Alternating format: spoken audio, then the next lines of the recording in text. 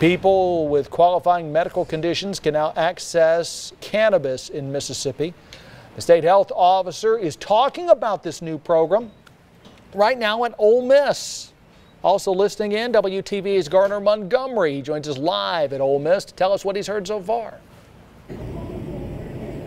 The conference, which is going on right now behind these doors at the Overby Center, is called Pot Goes Public. Enough time has passed since this program was implemented and dispensaries have opened to get an idea of how it's going and what the next steps are.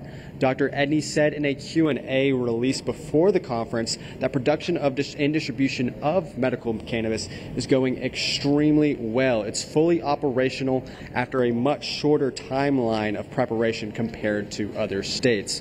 It's still a young program, and there's still not a lot of concrete data on how effective this treatment is after decades of marijuana being illegal and not being able to get proper tests done. But he says there is a clear benefit for those suffering from terminal illness or chronic pain. There are drawbacks and side effects. Cannabis does have addictive potential, but Dr. Edney predicts that this program will be successful as it has been in many other states and will continue to grow. And coming up at 9 and 10, I'll give you a full recap of this conference, what was said, and I'll give you a word from some of the people who spoke here tonight. Reporting live from Oxford, Garner Montgomery, WTVA 9 News.